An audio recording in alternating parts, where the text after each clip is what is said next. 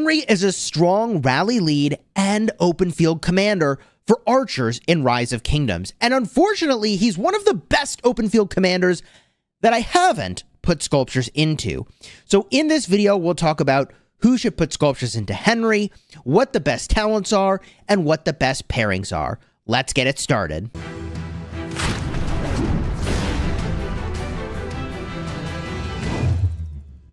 Hello my friends and welcome back. I'm Chisgule Gaming, and today's video is sponsored by the makers of Rise of Kingdoms. And as I was looking through the list of commanders, I realized I had never made a guide on Henry. And I've covered so many other commanders, especially I would go back and make an additional video when I go and expertise them. But Henry, I only covered in the initial release to the game. And so now we're going to talk about middle of 2023. Is he still a good investment, and will he be a good investment in the future? Now, you can use the timestamps to jump to whichever part you're most interested in. We'll start by talking about the skills, which grounds us in the things we need to know about looking at his open field and rally build, which are pretty much exactly the same. Then we'll talk about his very best pairings and who really should go invest in him. So consider subscribing to the channel if you haven't already for Rise of Kingdoms guides and videos, and let's get this started. Henry is a really wicked single target damage commander, and when it comes to open field battling, that's a downside. When it comes to rallying, obviously single target damage is the thing you care about the most, and area of effect damage is also really nice for getting people that are reinforcing a garrison. But Divine Right active skill 2,300 damage factor and reduces the skill damage you take for 5 seconds by 30%. That is a big fat reduction of skill damage taken. Wow. Henry, active skill, extremely powerful. From there, second skill, 20% attack, 20% defense, and if you're outside of territory, 20% march speed. That is amazing. That is 60% of goodness on one skill. Hello? That's crazy.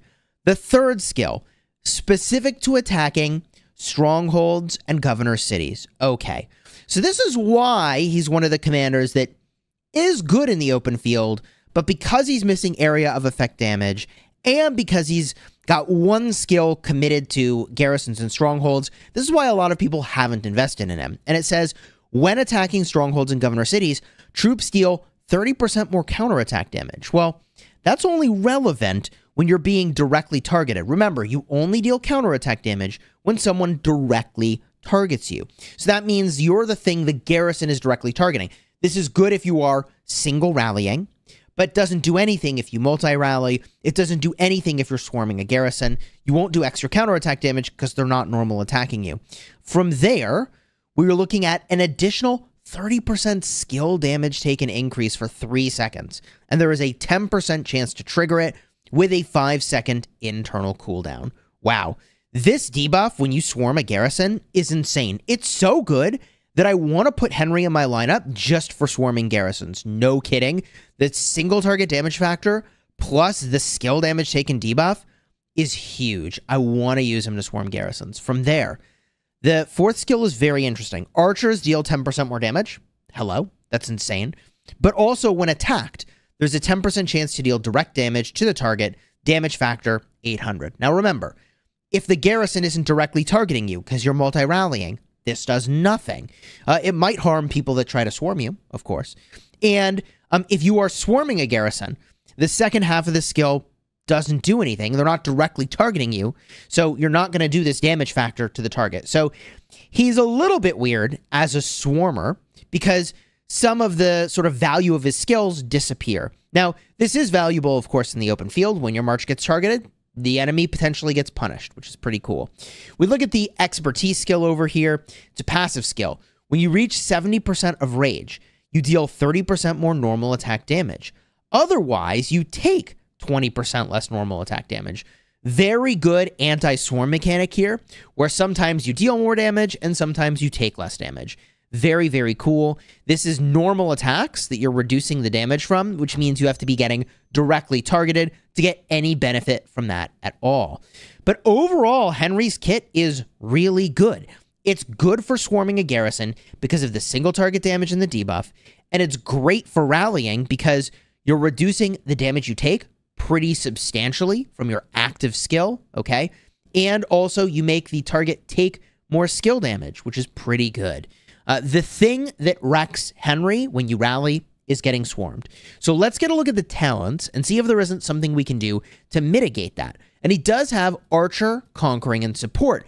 And I'm going to give you one talent build that covers both rallying and also fielding.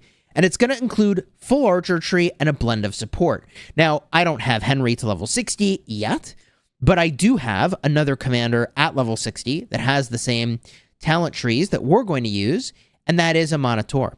And even though Henry does have the Conquering tree, I don't think it's correct to put points into there. What I think you should do for both Rally and Garrison is not Garrison, Rally and Field, is this build over here. And there's a couple things that are very powerful. First of all, if you're rallying with archers, you got to go all the way up to Whistling Arrows, which means you take all the prerequisite talents along the way. From here, you want only 2 points into Rejuvenate. The reason you want only 2 points is because there's a limit to the amount of rage you can get per turn. So you over rage with 3 points in Rejuvenate. So good news, you save 1 talent point, you can put it somewhere else. Where is that somewhere else? You go all the way over here for emergency protection. This is big. When troops led by this commander take skill damage, there's a 50% chance that they gain an additional 15% skill damage reduction for the next 3 seconds. So between the active skill and this skill over here, you could have 45% skill damage taken reduction, which is pretty cool. Oh, plus another 9% over here. So that's 54% skill damage taken reduction. Man, that ain't bad. In fact, that's quite good, is how I should say that. Unfortunately, you won't probably get the benefit of Elixir, healing-related stuff. Depends a little bit on the pairings, which we'll talk about. For open fielding, you can do a little bit of fun stuff with Hasty Departure. Otherwise, there's not all that much benefit. But this is such a clean and easy talent build, and there's not anywhere I would shift points. I really think the damage mitigation over here is absolutely critical, so I wouldn't remove those in order to try to gain more rage. Love this build. Love the simplicity of these talents for both rallying and field. So now we can talk about pairings. And let's start with field pairings, because there's a couple really obvious and strong pairings. One is to use Zhuge Liang as the primary and Henry as the secondary. The reason I like Zhuge Liang as the primary is that you want to very quickly reduce the damage that enemies deal. That's like the first thing you want to do, and it's big area of effect damage. So you use the Zhuge Liang as the primary, Henry as the secondary, gives you tankiness and march speed, and that is the classic blend that you're looking for in a march. Really good punch with sustain and tank, and Henry brings that sort of sustain and tank. Of course, he's got good single target damage, but he's also got march speed, which Zhuge Liang desperately needs. Another great pairing that you can run is Henry primary with Nebu secondary. Nebu does have march speed and defense, but he is oddly squishy, all things considered. So pairing with Henry makes him quite survivable, especially with the support tree as the primary, and the big fat AoE damage from Nebu will do a lot of work when it's protected by Henry. Those are really the main pairings right now in meta, March combos for the open field. Of course, there are other things you can do, and some people do this when they're rallying, and that would be to use Boudica Prime, okay?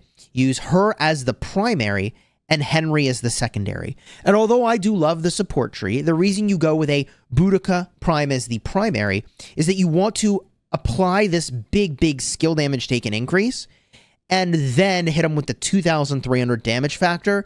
Absolutely wicked. Boudica herself is very tanky. The downfall of this march for open field is that it doesn't do area of effect damage, and that feels pretty weak to me.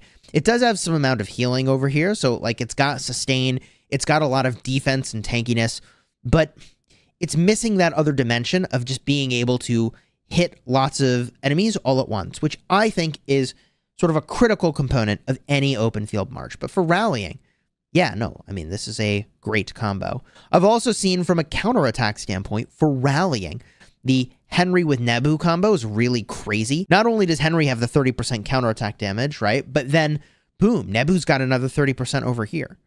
Really crazy. So I like Henry and Nebu. They also both do this revenge damage, which is really crazy. And Nebu even reduces the march speed, which is, okay, only relevant if you're, it's not even all that relevant to rally. Anyways, the Henry Nebu combo's solid. In terms of other archers, I mean, there's things you can do, but I'm like, why are you doing this? One thing you could do is Henry with Esong. And if you had certain combinations of archers in the open field where you like needed a home for your Esong, well, let me tell you, Henry primary, Esong secondary, very solid way to get Esong back into the mix with some big damage. But if you were to ask Chisgule Gaming, what are the two best archer open field marches to run right now? There's sort of two combinations you could run, and I would say that's probably the best. One would be to run Boudica Prime with Zhuge Liang, and then Henry with Nebu. That's probably the way I would run that if I had, a Henry in the lineup. The other way to run it is to go with Zhuge Liang and then Henry as the secondary. And then you can do Boudica with either Nebu or Artemisia, probably Artemisia or Esong. You got a lot of choices there for how you ultimately want to run that. But that gives Zhuge Liang a lot of tankiness to pair with Henry.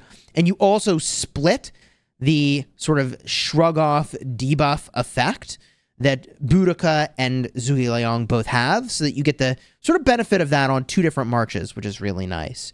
Now, if you're wondering, like, hey, Chisgule, what's like meta archer equipment look like these days? I mean, the obvious answer is to go with the full sort of set of archer equipment, and I think that Horn Ring is the way to go. I like Horn and Ring because you want the extra rage. More uptime on the active skill of Henry means that you're going to get more damage mitigation and damage dealt. Seems like a win. And Ring is just all around great damage and also relevant if you're getting swarmed, because when you increase all your damage dealt, that means you're also increasing your counterattack damage in turn. Now, this set is obviously very, very expensive. So if you wanted a more budget set of equipment, I have great news for you. I can show you that on my restart account. On my restart account, which is now 95 million power, it's creeping back up, and we're about to get into KVK and have some fighting. I'll drop back down. But the combo that I like to use, and I have only one archer pair, is the single best archer pair. Does not include Henry. But I'll show you the gear. I use Boudica with Zhuge Liang, and that combo is really good. Now, the equipment is much more value-oriented.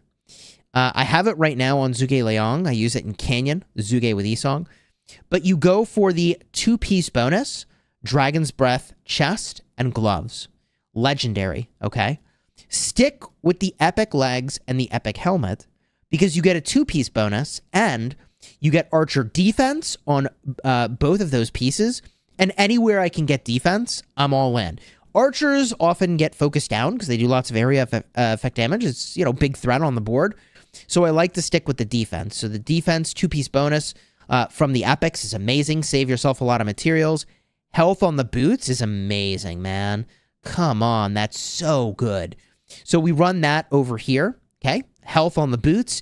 And I have a legendary weapon here. And that's because, I tried to shoot the moon. Hopefully you get a talent when you make it, blah, blah, blah. I didn't. But I made the Hydra's Blast. And I'm probably done with archer equipment for quite some time. I don't intend to do anything else with archer equipment here. If I were to make more stuff, I could make the KVK helmet and then the set legs and set boots, but I feel like that's maybe a slight upgrade. I don't even know how much better it is. So just to show you, I believe it's called the Golden Age. That's your epic option for a weapon that is just really, really good for a really long time. Archer defense, it's like 17% defense when it's crit. That's amazing. And some people would even say that's pretty comparable to the 25% attack that I am wearing now. So you can save yourself a lot of materials and just stick with the Golden Age. And so only a small number of legendary armor pieces actually need to be made here. Just the 2 armor pieces.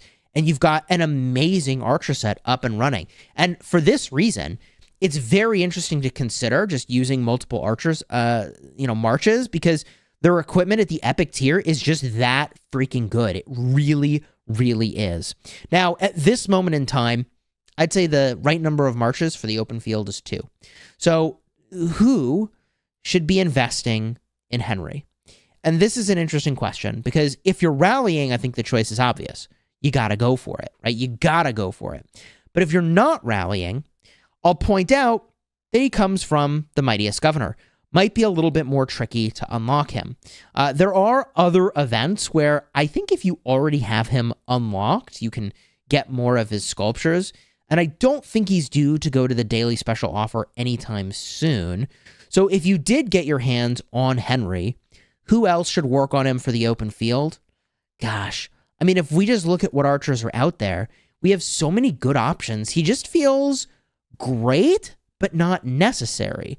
For example, we know Boudica and Zhuge Liang are the best open field archer march in the game. So there's 2 archers down. And then from there, you've got Isong and Nebu, which if you wanted, you could just pair them together and be done. And yeah, it's a little squishy, but if you're not getting targeted, you're doing crazy damage. That march is really good. Henry, I think, is an upgrade commander from either the Nebu or the Isong in that combo. Putting him in does make the combo better. But I also think that, I don't know, if you have some patience, we might get a leadership commander sometime soon that you're like, hey, that's really exciting. I want to use that. Or we could get another archer commander from the time of this recording. I mean, it could be almost a year away before we get another archer. So you do have some time. If you really wanted, I suppose you could even avoid investing in a commander like Henry by going with something like, if you had Nebu, you could use Mehmed as the secondary, which initially seems really weird. But then when you go and you look at the museum buff, it's like, wait a minute. So you're telling me that Nebu with Mehmed means that I'm going to get 30% extra health and 10% more skill damage? And sure, sure, Mehmed doesn't have any march speed, but man, like that's a compelling combo right there. So I think that for most people, Henry is not actually necessary unless you're going to rally. And that's probably why we don't see more of him, because at this moment in time, although Henry is extremely good, you only really need him if you're rallying, or and that's pretty much it, actually. I was going to say or garrisoning. I don't know why I have that stuck in my head, the 2 things together. But for most people, you just don't need the Henry. And that's why most people haven't invested in him. So I think he is really, really good. But in a world in which, sculptures are very limited, most people probably don't put them here. If you enjoyed the video, do me a huge favor, throw a like on the vid and consider subscribing. If you're looking for the best archer pairs in the game, as of right now, I'll have a card in the end screen for that video. Alternatively, if you're looking for a video showcasing all of the best open field pairs in the game, card in the end screen in just a second. Check it out.